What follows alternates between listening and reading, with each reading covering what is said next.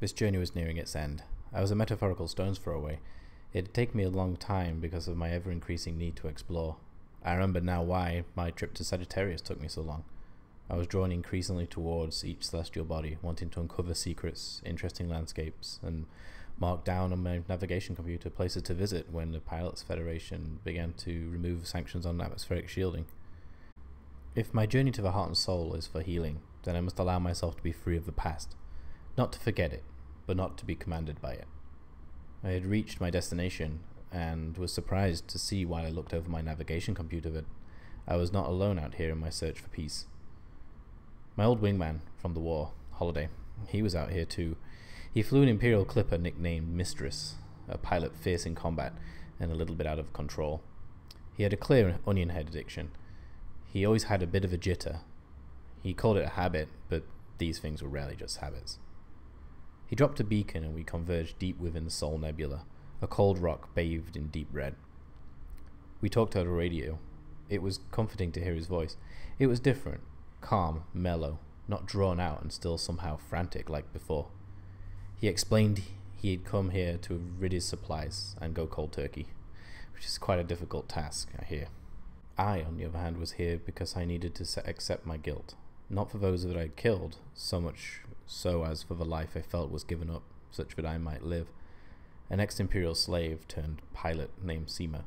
She was an old deckhand who I had watched go from a wizard with a wrench to an amazing commander. On that day, months ago, a Federal assault ship caught me off guard. I was on my own, overheating, desperately trying to charge my shields. Holiday was out of range when my power plant dropped into standby, sending most of my systems offline.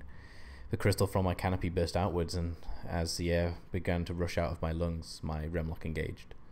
I was saved by Seema and Holiday, although Seema gave her life, turning her eagle into a 60-ton projectile. I heard a faint voice over the radio. Save yourself. I owe you this much at least. Goodbye.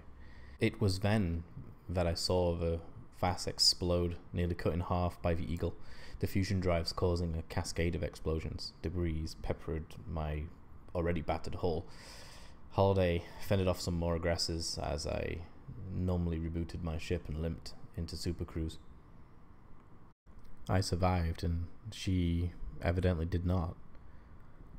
Holiday and I laid her ashes to rest and swore never to forget this person, and let her become just another statistic. I must say there was an odd sense of closure, something I've not really felt for a while, and maybe this was truly my turning point in the heart and soul.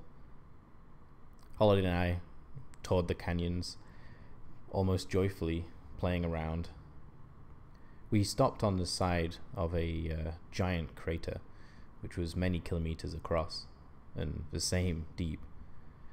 We leapt from the jagged rocks almost with no care for ourselves or any regard to the machinery which we drove.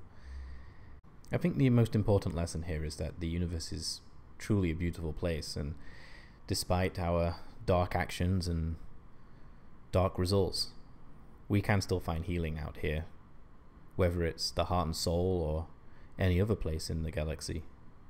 There are truly many wonders to be found.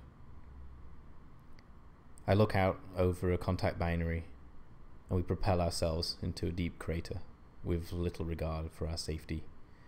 It makes me feel just that little bit more alive. Our return to the bubble.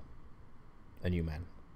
I bid Holiday good luck with his quest to free himself of Onion Head, and he disappeared into the black. We would meet again, and guns would rage.